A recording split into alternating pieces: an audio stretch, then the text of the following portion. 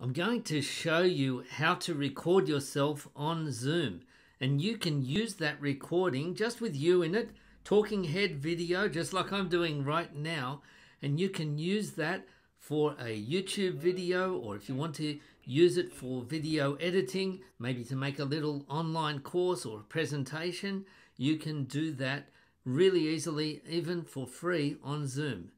First of all, let's log in to Zoom. So I'm going to sign in with my free Zoom account.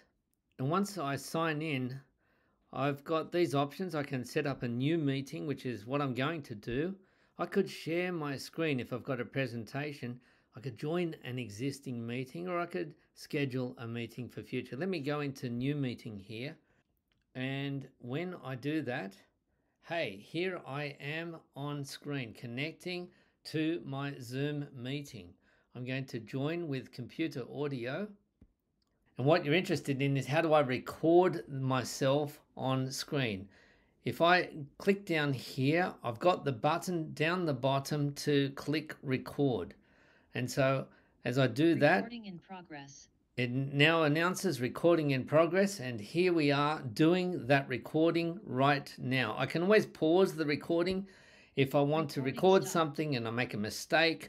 I can start it again. Notice recording paused up the top here. Or I can resume the recording or start all over again.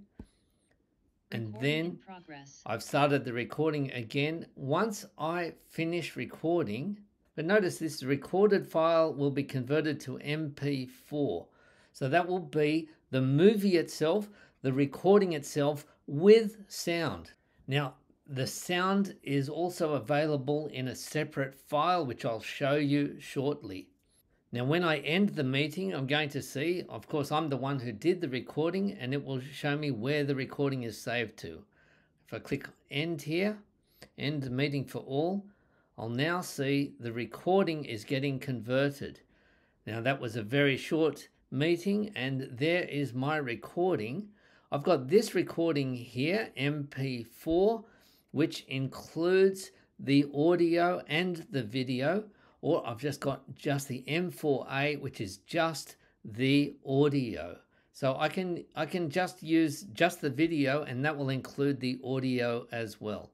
Now, when you go into your Zoom settings up here on the top right here, we go into settings, you can see where your Zoom recordings are saved to. I clicked on settings there and I go to recording, and it shows where your recordings are saved to, which folder it is. And now if I were to click on this, it will actually play that little Zoom meeting that I had. As I do that, there we are. There's the Zoom meeting being played, you see? And so that is a file which includes the audio in the Zoom meeting. And so I can use that, I can edit it, I can upload it to my YouTube channel or use it for some other purpose.